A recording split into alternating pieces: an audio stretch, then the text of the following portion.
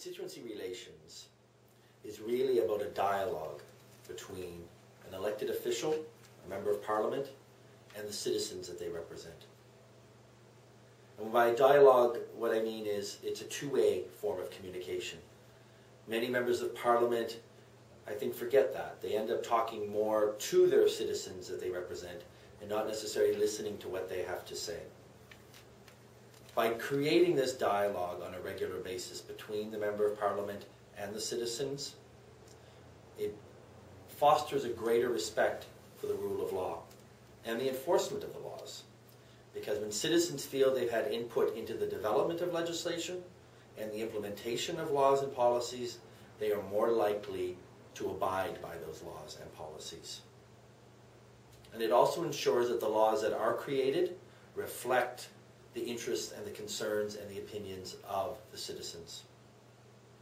So why is constituency relations important? Well, first of all,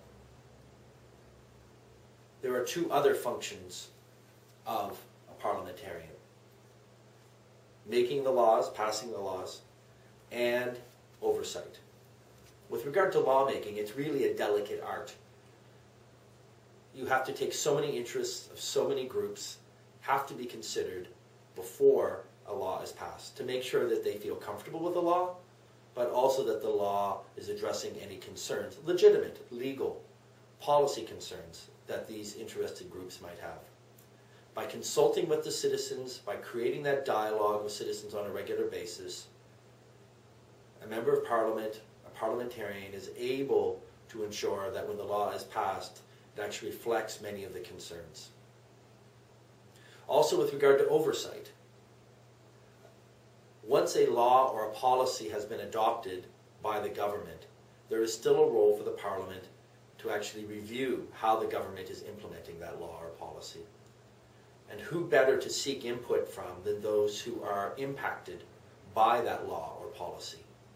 By going out and, again, creating a dialogue, discussing the implementation of a law or a policy with the citizens who are affected by it, parliamentarians are better able to know what is working and what isn't, what concerns there might be, what adjustments need to be made, either through amendments to that legislation or through recommendations to government through a parliamentary committee.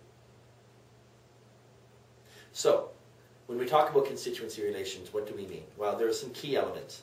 Let me first start by clarifying. I think there are two forms of constituency relations. One is geographic constituencies.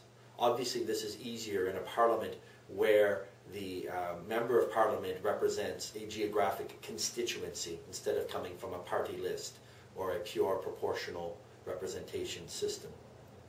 In that situation, the member of parliament is actually recognized as representing all the citizens who live within certain boundaries. But there's also constituency relations that can apply to both types of parliaments, constituency and proportional representation. And it relates to constituencies based on interests. So, meeting with the Farmers Union, meeting with civil society organizations that are working to address violence against women. These are not necessarily constituencies that are based on geography. They could span the whole nation, but they do still represent a constituency, and their concerns are just as legitimate. But when we talk about constituency relations, there are some key elements. One is obviously communication. You can't have a dialogue between an MP and citizens unless there's actually communication. So this can be by telephone, by email, what I think is very important, face-to-face. Obviously, technology is changing, but still that personal contact can be so important with regard to a citizen and an MP. There's the identification of the issues that the constituents have. This is usually done by seeking their opinions. And of course, there are different ways you can do that. That can be done by going out and physically meeting with the constituents. It can be done by surveys, public surveys. It can be done through web-based consultations. It can be done through parliamentary public hearings. There are different manners in which someone can actually identify what the concerns of constituents are. The third key element is advocacy. Once A member of Parliament hears from citizens or hears from civil society organizations or community-based organizations or just plain groups in their constituency. It's important that they actually advocate on behalf of them. Listening is a very important part of the job of being a member of Parliament, but it's not the end.